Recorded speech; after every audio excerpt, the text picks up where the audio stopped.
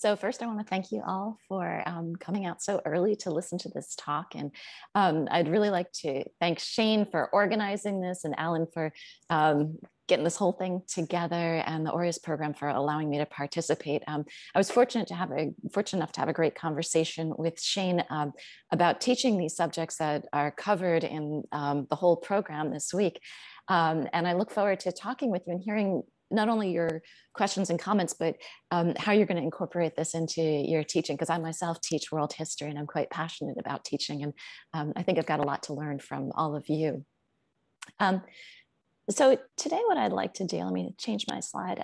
Today what I'd like to talk with you about is two forms of unfree labor. That would be debt bondage and human trafficking. And these took place in the context of a sex industry. And I'd like to look at an example of a state response to this program. And in this case, it would be the French colonial state, and how the state capitalized on the moral outrage against trafficking, unfree labor, slavery, but then used that outrage to affect policies that benefited the state. So today I'll talk about my research on unfree labor, and I want to complicate this notion of free and slave. And so therefore, you know, like many of the speakers, I chose the word unfree laborers. And these are laborers who, the way I define it in my research, I found unfree laborers were laborers who earned no wages for their work and could be compensated indirectly for their work. And then there's a big question of choice. And so as I'll talk about more, I draw from this notion of a continuum of choice. And on one end, you have those who, you know, who are completely against sex work and did not choose to do sex work. And then you have those who are who actually got into it voluntarily. And then you have those who are in between, and we'll talk all about that. And so this notion of continuum of choice comes from Elisa Camiscioli's work on French women in Argentina. So before I begin, I'd like to talk about the market for which their labor was used. And I'd like to talk about my work on the black market sex industry in Vietnam, in northern Vietnam during the colonial period. So here, shameless plug, this is the cover of my book, Black Market Business. Sex work was legal and regulated in colonial Vietnam. It was very different from the Anglophone countries at this time in Anglophone countries, there's a big movement to abolish sex work on moral grounds, as well as because of the spread of venereal disease. It was believed that sex workers were the vector of transmission for venereal disease. Turns out men can spread venereal disease too. As you know, there's in the late 19th century were the Contagious Disease Acts, which were passed in Anglophone countries, and they greatly limited women's freedom. And let me just take a second here to say that my research is on women in the sex industry. Certainly there were men who were involved in the sex industry, and certainly there were women who took female clients. The problem is I couldn't find anything more than anecdotal evidence, just a few anecdotes about that.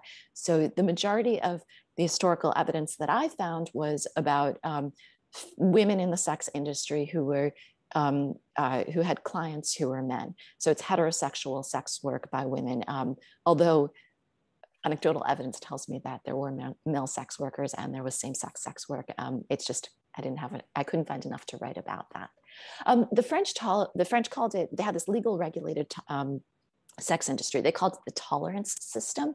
And this was a system of legal regulated prostitution, but the regulation system, so women could choose to go into it, and it was perfectly legal, but it was problematic. The first thing is that women had to register with the state, and it was very difficult to get their name off of the police register of prostitutes. And you know, it's kind of damning to have your name registered as a prostitute.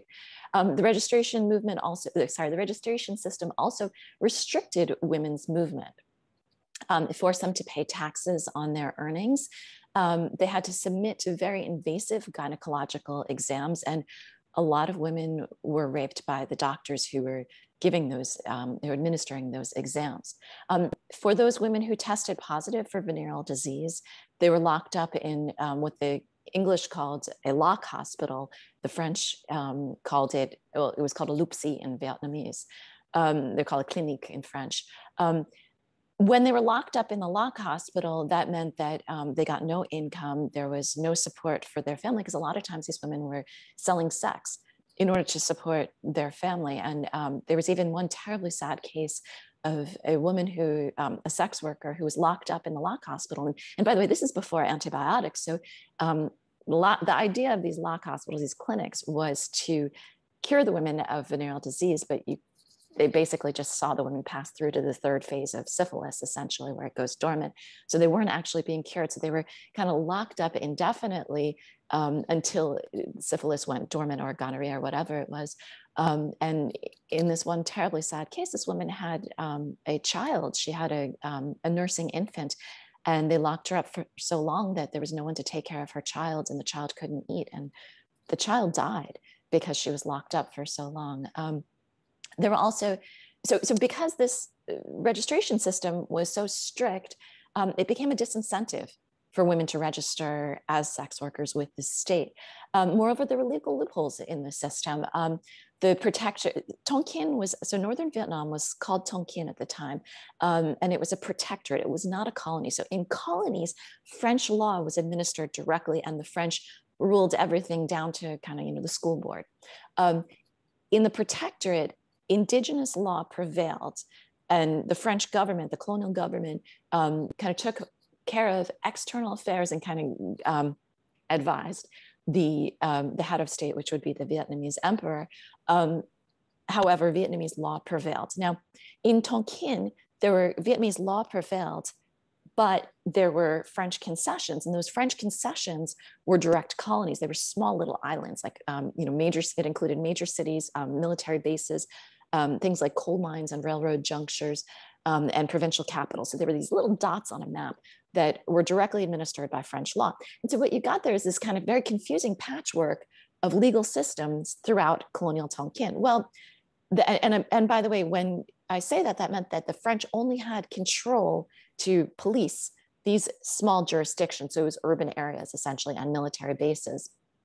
But even so French laws, the tolerance system, prostitution, sex work was only legal and regulated in those areas, and French police could only regulate sex work in those areas. So it was very difficult for the French to control both the legal sex industry, but also the black market sex industry, which is what I studied in my book.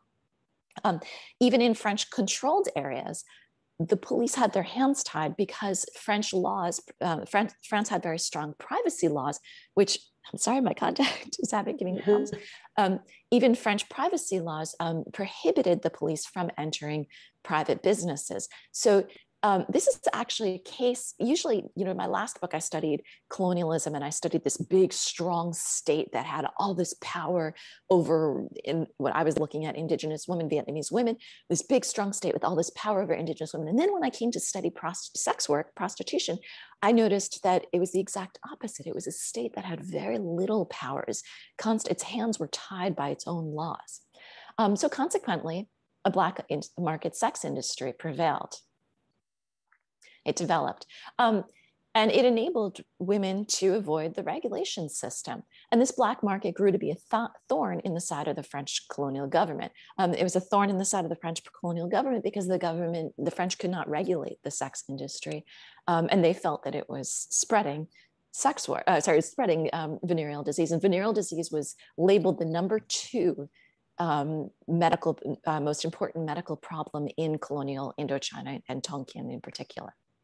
And so they always wanted to police sex work, but they didn't have the power to do that, especially for the unregulated sex work, because there's these legal loopholes, as I mentioned, the patchwork of the application of law plus privacy laws that forbade it. And so we'll see how that kind of plays out. For the women involved in the black market sex industry, the black market sex industry was actually quite dangerous. They lost all protections of the state, however minimal those may have been. And then there's another issue, which is the issue I'd like to talk about today, is unfree labor in the sex industry. And this was rampant. Sex workers, unfree labor in this case meant that sex workers earn no wages for their labor. And this was very common, not just in the sex industry, but it was common throughout colonial Vietnam in many different industries. And we'll talk about that in a second, as well as much of Southeast Asia. And the two forms that I found in the colonial sex industry were debt bondage and human trafficking, which we'll talk about.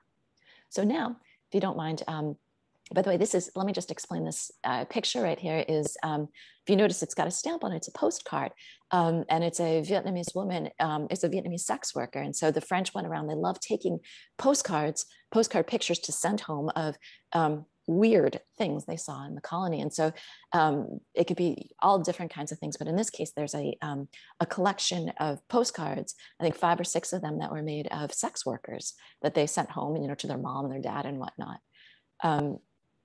Okay, so now let's talk about debt bondage. So debt bondage is when you pay off monetary debt through labor for a definitive time. So this means you're temporarily foregoing your salary until the debt is paid. This is a common practice in many industries in northern Vietnam. You see this in the plantation labor industry. In fact, Micheline Lessard is writing a great book on this. It involved actually, debt bondage and plantation labor involved the French colonial state as well as French companies. So this is not just some black market thing that's happening. This is state-sponsored debt bondage. You see it also in the construction industry, in domestic labor industry, and as well as the sex industry, which I am going to talk to you about today. So why would workers enter into debt bondage agreements? Well, you have it, again, looking at the broad picture of debt bondage. Peasants did it between growing seasons because they actually went into debt to grow their product, their agricultural product. They had to buy seeds, they had to buy equipment, they had to rent the land and whatnot. Also, there were usury scams that targeted the poor. Many people needed to pay gambling debts or some sort of family obligation debt, such as wedding or funeral. The debt bondage, and a lot of times in those cases, they would actually they would enter their daughters into debt bondage for sex work, or they would do it themselves.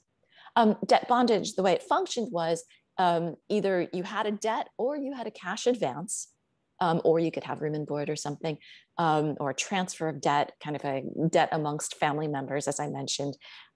Peasants kind of took out a debt to pay for a house or to pay for their growing season, and the child does labor. Daughters would often do domestic labor or sex work, or it could be creditors sold the debt to another creditor, and that was paid through bondage. Although debt bondage preceded colonization and urbanization, colonization and urbanization greatly exacerbated it. And you see what you're seeing during the colonial era is this consolidation of farmland under large corporations. So now suddenly you've got all these landless peasants. You also have mass building projects in the city. So it's attracting migrant workers who had no support system in the city when they came to work. And so they needed room and board. It also attracted those peasants who lost their land in the land consolidation efforts. And so the poor migrated to the big cities. They had no place to stay. They had no money to deposit on a place to stay. They had no food. So a lot of times debt bondage turned into this exchange for room and board in the cities. And so how does that play out in the sex industry? Well, for those who voluntarily entered debt bondage, why did they make that choice is one of the questions I asked. And what I found through my research is that a lot of it has to do with the social constraints and the social expectations on women in early to mid 20th century Vietnam. Women were expected to live with their family until marriage. And a lot of these women that I studied were leaving domineering parents. They were fleeing arranged marriages or leaving bad marriages. Oftentimes when they left, landlords didn't trust single women because they felt that they were sex workers. And as a result, they had trouble finding housing once they got to the city. And so a lot of them needed immediate housing. For these women, there were few attractive jobs that were available. Many of these jobs that were available to women were labor intensive. So women did construction work or factory work, which was really just labor intense. And it's not that these women couldn't find a job. It's just they didn't like the jobs that they were finding because, well, who wants to break their back in the tropical sun trying to build a road? A lot of their work was demeaning or dangerous. Domestic labor, like working as a maid in somebody's house, was or working, doing childcare, was actually very dangerous because you're living in somebody's house. And oftentimes the male family members take an interest and rape these women. They were also beaten by their employer, and there's no one to oversee it. There's, you're basically trapped in a house. Other jobs required an education, like a school teacher, or other requirements, like a wet nurse. You got to be pregnant first in order to lactate. And also being a wet nurse, extremely, extremely difficult. Sometimes these women had to pay off debt elsewhere, such as family debt, or to support their family. Daughters supported parents, mothers supported their children or their husbands. A lot of these women were fleeing other brothels. They were fleeing registered brothels, and they had to pay off debt that they owed to the owner of a registered brothel. So debt bondage could potentially be a form of social mobility, helps these women to break dependence on their family, to pursue possibly lucrative and maybe even glamorous careers in this new profession, because this 1920 to 45 was this very new generation in Vietnam, where it's 1920 was the first, like, kind of, I look at it, this break at 1920, it's first generation of girls graduating from French schools, the first time that women have a widespread education. With these French schools, they're introduced to French culture. And then you see French culture coming to Vietnam in the form of movies, magazines, music. And so now these women are living a life with new, new opportunities for leisure, dance halls, new fashion, which is what my current book is on, and new other forms of culture, like literature. They're learning about romance, which beforehand there was arranged marriages. Now they're not. Now the French are kind of offering this opportunity of you choose your own mate and premarital sex and whatnot, which is incredibly shunned in Vietnamese society beforehand. So now suddenly sex work looks, it looks fun, it looks glamorous. It's, you can go out there, flirt with boys, wear pretty clothes, and maybe even pick up a man who's getting you good presents. The mechanics of debt bondage, as I sort of started to mention, is cash advance. So usually these women had left their family with nothing. They get room and board because these women had originally had no social safety net. And in the process of this, you get clothing and jewelry, which was necessary to attract clients. So it could be potentially a form of social mobility offered to women that wasn't there before. However, there's a downside, which is that sex workers, debt bondage sex workers, were easily exploited by their employers. There was no legal protection for them. Employers frequently added compound interest on their loans. They devalued sex workers' earnings in order to extend the duration of their debt bondage contract. They falsely claimed to have given a cash advance in order to hold these women against their will in a debt bondage agreement that these women never agreed to. Or they tricked the women into sex work. Most frequently, they offered debt bondage agreements for a bait and switch employment. So these women oftentimes thought that they were working as a hostess in a restaurant or something, only to arrive there and find out that it wasn't a restaurant. It was like an ad singing house, and they were forced into prostitution, into sex work.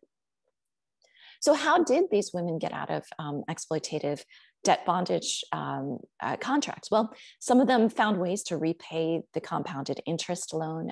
Others married, and their husbands, if they were lucky, their husbands had enough money to pay off their debt. Many of them ran away and just robbed their employer on the way out. Who could blame them? Sometimes families intervened to free their daughters. Women or their families appealed to the police. That was rarely successful, though. Oftentimes, authorities enforced debt bondage contracts. They took the employer's word as the truth, or the police were corrupt in getting bribes. Oftentimes, they just didn't believe sex workers because they were misogynistic or because they discriminated against the poor. It's too easy to focus on exploitation when we talk about this and dismiss debt bondage as a form of slavery, which is exactly what the French government would do. But instead, we should look at it as playing an important sociological role in all industries. There was a benefit to debt bondage agreements, which was a potential path to social mobility. But as I mentioned, it's very problematic because it was ripe for exploitation. So it's more helpful, I argue, to think of debt bondage as a continuum of choice. And here I draw from Elisa Camacholi's idea on her kind of understanding of French women who were working in the sex industry in colonial, in Argentina. It's not colonized by the French, but in Argentina. In these cases, these women, and in the case of colonial Vietnam, these women entered debt bondage contracts with either full or incomplete knowledge or incomplete information about the work agreement to which they were entering. It was a temporary step towards freedom for those who had full information about the degree of, about what they were doing. And it kind of gave them a degree of agency. Incomplete information left them vulnerable to exploitation and to coerced sex work. And then there's the in-between, which is those who had full information about what they were getting into, but had violent bosses, had bosses who tricked them along the way, and so forth. So this is why I'm really careful to refer to debt bondage as unfree labor, because it was such a complicated situation. Okay, now I want to turn to a second form of unfree labor, which is trafficking. And I want to be very careful to note that trafficking and debt bondage were oftentimes overlapped. Oftentimes, a woman could enter debt bondage with an agreement and then she was trafficked throughout, or she could be trafficked and completely, not wanting to be part of this. And in order to get out of this trafficking situation, she went into a debt bondage situation where she transferred her debt, her supposed debt for something that she didn't agree to, and used debt bondage to pay off those traffickers to get her freedom. So trafficking also got the attention of the authorities. This would be a huge embarrassment for the French as well, and I'll explain that in a second. The French would use the rhetoric of the anti-trafficking movement to kind of cut through some of the red tape around unregistered sex work. It gave the state a way to police unregistered sex work in ways that were not actually permitted by the law. Like debt bondage, trafficking was common in many sectors of the economy in Indochina. Trafficking did predate the French colonization, and Micheline Lessard has written about this. And you see these kind of voluntary or forced migrations of not just women and children, but also men in trafficking. And you see trafficking in many forms of the industries, industries in the economy, the plantation labor, factory work, domestic work, reproductive economy. And trafficking usually shuffled women around, we're looking specifically at Northern Vietnam, it shuffled women around the Mekong Delta, which was the most populated and labor-intensive area of Tonkin, sorry, not Mekong Delta, excuse me, I meant to say the Red River Delta. It shuffled women from countryside into urban areas, from city to city. It also connected to international human trafficking networks in Asia. So they went by land or by sea to China, to Phnom Penh in Cambodia, in Bangkok in Thailand, what's modern day Thailand, and also to Singapore. The hotspots for trafficking were along established waterways, trade routes and waterways, ports, like in ports, railroad junctures, around mines and big labor, kind of construction activity, and around border towns. So what's a state to do? Well, this was a huge embarrassment for the French. As you're probably aware, when you learned about the Haitian Revolution, the French tried to abolish slavery a couple of different times, and they finally succeeded in 1848. By the 1870s, the Third Republic motto was liberty, equality, and fraternity. And the Third Republic French government was very proud of this, however hypocritical that was in the context of colonialism. But so for the French, they're very proud to be anti-slavery, to free their slaves, to free people who were enslaved, excuse me. And they were proud of this Third Republic model of, liberty, equality, and brotherhood. But there were legal complications, as I mentioned before. I mentioned that Tonkin was a protectorate. The French law only applied in these small concessions. And so the French had a hard time stopping and policing trafficking. Well, the League of Human Rights was constantly pressuring France to do something about this. And so the state would increase policing at ports and along waterways.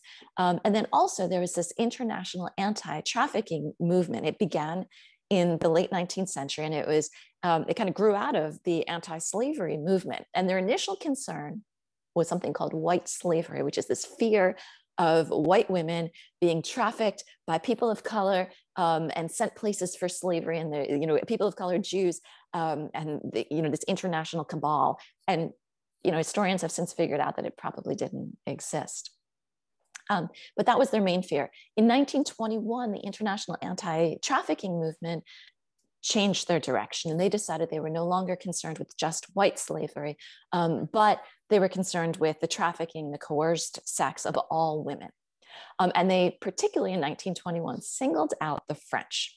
They singled them out for their tolerance system, this regulated sex works, this regulated prostitution system. And they said that even regulated prostitution, even if it was voluntary, it created this market for buying and selling women, excuse me. Ooh, this was a big problem for the French, because the French were really proud of they were really proud that they didn't demonize sex work as a crime. In fact, in 1802, sex work's been legal in France since 1802, and it was viewed as a victimless crime, and so therefore is legal yet regulated. And the French were really proud that they did this. They were proud on one level because of what it meant for women's rights, and they're proud on another level because they viewed themselves as not being so uptight and Puritan like the Anglophone countries. So now they're being singled out for being a site of trafficking, and they didn't want to give up their regulated sex industry. So they resisted abolishing the tolerance system of regulated prostitution, but they continued to pass laws to, as much as they could, that focused on trafficking, anti-trafficking laws, and to increase policing. But trafficking prevailed. And that's because, like I said, this is a case where you see a colonial state that was actually had its hands tied. It wasn't that big, powerful state that, for example, I wrote about in my first book. Why did these trafficking programs prevail again? Because they were the kind of David against these big colonial states that had so much power. Well, the strength in trafficking was in its disorganization. You had these multiple loosely organized, smaller networks, lots of lone wolf actors, and consequently, it's really difficult for the police to disrupt the logistics of trafficking systems. So let's dig a little deeper into the trafficking networks and how it happened. And by the way, I should say these pictures here, this woman is alive. I know it's very disturbing, this picture. She is alive. This is a woman.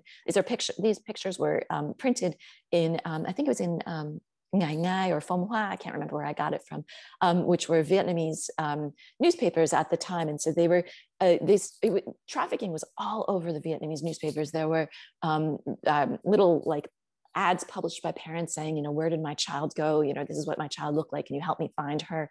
And she was just stolen in the night. And there would be ads like, these are pictures of trafficking boats that were found in Tonkin in the Bay of Halong. Halong Bay it's a really beautiful if you go there, but it has over 1,000 limestone islands in the bay. So it's very easy to avoid the police, like the customs police, the maritime police. But the other reason that it's easy to kind of hide behind the islands, because those limestone caves, those limestone islands have caves in them. And so the caves are constantly being used by traffickers. And so here's a picture of a boat, and they found that this island behind it had caves in it. And so you'll see some of these pictures, the pictures that I show you are going to be of what they found of the traffickers at the time. So let's dig deeper into this. How did trafficking happen? Well, oftentimes families wittingly or unwittingly sold their daughters into the trafficking industry. Wittingly, let's talk about that. Well, for one thing it could have been just bad parents. A father, I have stories of fathers coming in drunk and selling their 12-year-old daughters virginity because they knew that they could get in, they could get a lot of money for virginity. Other times it wasn't as nefarious. Sometimes they sold their daughters because it guaranteed that, like into trafficking networks, because it actually guaranteed the daughter's survival. And here's what I mean by this. They knew that if they sold their daughter into trafficking networks, be it for domestic service, like domestic work, or for sex work, it guaranteed their daughter's survival, because the traffickers had the incentive to keep the girls alive and relatively healthy so that the girls could perform a form of labor. So this is parents who were down and out for economic reasons, because they were sick, because they owed debt, whatever it could be. They couldn't take care of their kids, and they knew their kids could survive, however horrible it was. This is a way to make sure that they stay alive. Other times it was large families, 9, 10 children, and they couldn't feed all those mouths. And in the Vietnamese cosmology of things, daughters would eventually leave the family anyway to get married. Sons would follow the family line. And this not only was for sociological things, but also it was a religious idea, it's kind of cosmological idea that when you die, it's actually your sons who continue the family line. And the son's family, in theory, is supposed to worship, is supposed to take care of the ancestral spirit, and do things, votive papers and whatnot. And so these families were guaranteeing the survival of the sons and sacrificing the daughters. And however terrible that sounds, the idea to them was the daughters would eventually leave the family anyway when they got married. And you can see this in Vietnamese society today when, obviously they don't sell their daughters off, but you can still see it in Vietnamese society when you talk about grandparents, for example, your ông ngoại versus your ông nội. Ông nội is your mother's family, and ông nội is your father's family, and that's your literally nội means inside, your inside grandfather, and ông ngoại is your outside grandfather. And it's literally the same word used for outside of your house versus inside of your house. So that's why those families sold their daughters. Some families unwittingly sold their children into the sex industry. They entrusted a family member or a friend to take care of their child if they were sick, or if they had to travel far for labor, for a job or something like that. They entrusted their daughter to a family, to another auntie or to a family friend, and that person turned around and sold their daughter. Other times, girls got into the sex industry because they were the trafficking industry because they were kidnapped. There was something called map min kidnappers, who were really interesting phenomenon that is still talked about today. Like if you want to discipline your child in Vietnam today, you say to them, like, you go upstairs and you clean your room, you better do it, because otherwise the map man is going to get you. And the men were these old lady kidnappers who roamed the countryside. They were elderly, unmarried, or widows. So there were oftentimes few social safety nets for these women. And trafficking gave them an income. I don't mean to excuse them. I'm just trying to look for sociological reasons for why this happened. If they were older women, most likely they were going to not be as strong as their victims. So how did they do it? Oftentimes they drugged them using ether. They lured them in. The documents often talk about them bewitching girls, which I think is they were hypnotizing them. They tricked them oftentimes with bait and switch promises of employment, and they sold them to brothels in Vietnam with which they had existing relationships. So I found a lot of cases of the men going back to the same brothel and getting paid. And the brothel was like, okay, I'm going to need 5 more girls. Call up the men, which they didn't use the telephone, but I'm going to use one. They called up the men and were like, we need 5 more girls. Go find us some. The men, kidnapped 5 girls and brought them to the brothel. The men also sold these girls to Chinese trafficking gangs. So let's now turn to the Chinese trafficking gang. Oops, I'm sorry. I'm going to keep it at that one. To these Chinese trafficking gangs. These gangs were likely what we know of as the triads, but they never used that word. So I want to be very careful to say that it's possible that they weren't. The Chinese gangs were very successful because, in part, because of legal loopholes. Chinese in Indochina had special immigration status. They could enter and leave Vietnam more easily than other foreigners. They had special maritime rights and trade rights, which prevented their ships from getting searched by the customs officers. So they also, another thing is, until 1929, China did not have a birth registry, which meant there was no way of proving or disproving familial relations. So traffickers, when they were questioned, they often claimed that these girls were their daughter or their niece or something, and the girls were beaten into submission and forced, so that the girls wouldn't talk and reveal that they could only speak Vietnamese. Trafficking went both ways. Vietnamese women were trafficked up to China, often by land or sea. Shanghai was a huge destination for them. And Chinese women were also trafficked down into Vietnam. Now, the French government, for its part, genuinely wanted to stop trafficking. In the 1920s, they enacted measures to eradicate debt bondage, but Problem was these measures basically put the debtors in legal danger. In 1932, they placed Chinese ships under surveillance, despite the special status that Chinese ships had. They deployed secret police around Hanoi to catch the men. In 1937, they increased punishment for trafficking. And then 1937 hits, and there's another conference amongst the League of Nations, again on anti-trafficking. And this was held in the Dutch East Indies, and it focused on colonies. And it was a huge embarrassment for the French because they specifically called out the French. Again, that French brothel system, the legal tolerated brothel system. And they said that it was creating this market for Vietnamese women to be trafficked into the regulated brothel system. And part of it was they said that even voluntary sex work, the way they spoke about it, even voluntary sex work was considered trafficking. So this is a huge embarrassment for the French because of, as I told you before, 1848, they had abolished trafficking. They viewed themselves as being really progressive with their liberty, equality, and brotherhood. And in a social Darwinian way of understanding colonialism, they saw the colonialism, they justified colonialism that they were protecting the people that they colonized, and they certainly weren't protecting them from trafficking. Well, as much as that was an embarrassment, the French Governor General, a fellow by the name of Jules Prévier, took advantage of this situation in two ways. Now, Jules Prévier is really interesting because I studied him in my last book, which was on mixed race children who were forcibly removed by the colonial government. And Jules Prévier has this great way of taking these hot button emotional topics and reappropriating the language of them. So in the case of mixed race kids, everybody thought how terrible it is that these kids are, these half French kids are living in poverty. And he's like, that's right, absolutely. And use that as justification for removing them from their moms when it was legally, they weren't allowed to do that. And in this case, Jules Prévier, he's such a shrewd guy. He took this 1937 condemnation of the French and the regulation system and said, you know what, you're right. This is really terrible. This enslavement and trafficking. Instead of using that to work on the regulation system, he refocused attention on trafficking.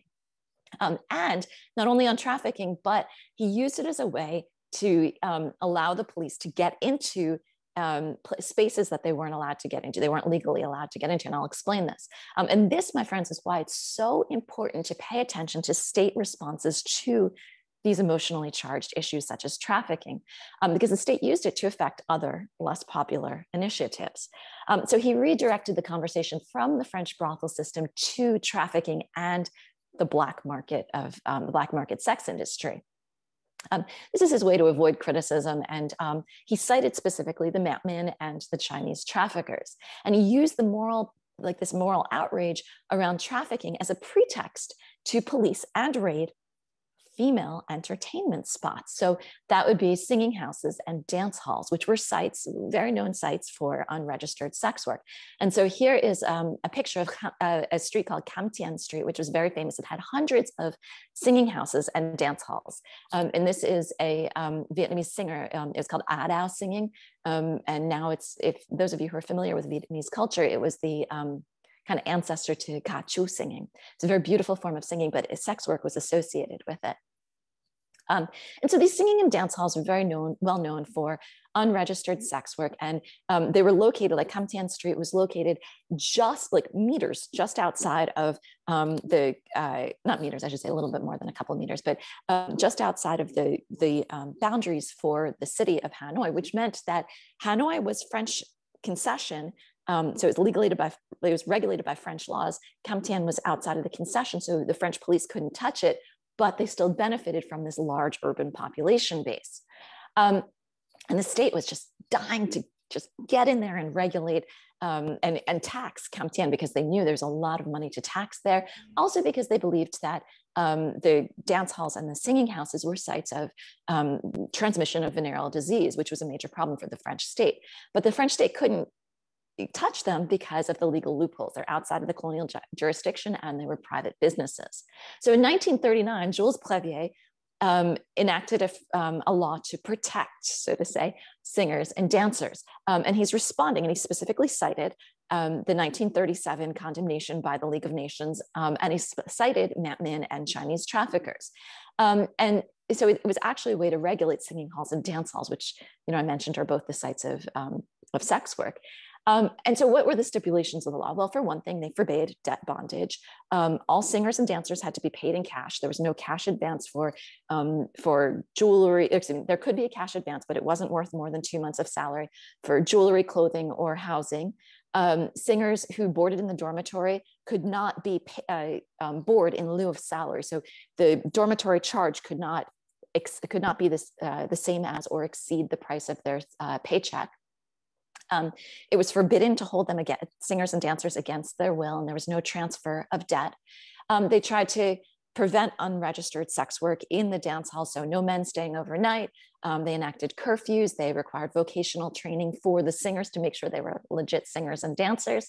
And that meant that the women had to be educated in singing, like kind of schools, singing schools and dancing schools for 3 months. They had to use recruiting agents and dance teachers. But the problem is that creates middlemen, and it drove the women deeper into debt to pay for the middlemen and to pay for that 3 months of education. And it left them even more vulnerable to corrupt officials and debt.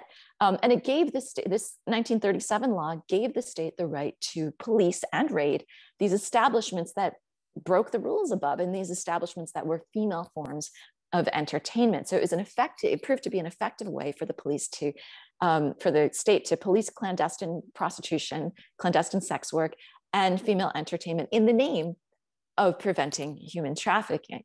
So what I want you to take from this is this unfree labor that existed in Indochina, in Tonkin. It was very common in Vietnam, in many forms of the labor industry, but in particular in the sex industry. And it affected women particularly because of their role in the family and the social expectations on them. And unfree labor became very common in the sex industry. And it was both a form of social mobility for them, but it could also be incredibly easily exploited. And the state capitalized on, the international community erupted, and they were really upset by the way that the women were exploited. And the state capitalized on this. And they took this emotionally charged topic and they said, well, that's a good way for me to get at that black market sex industry. And they used it to regulate, to legitimate police regulation of this black market sex industry and of female entertainment forms, and to reclaim their tax revenue. And that's it. Thank you. That was fantastic. Thank you so much.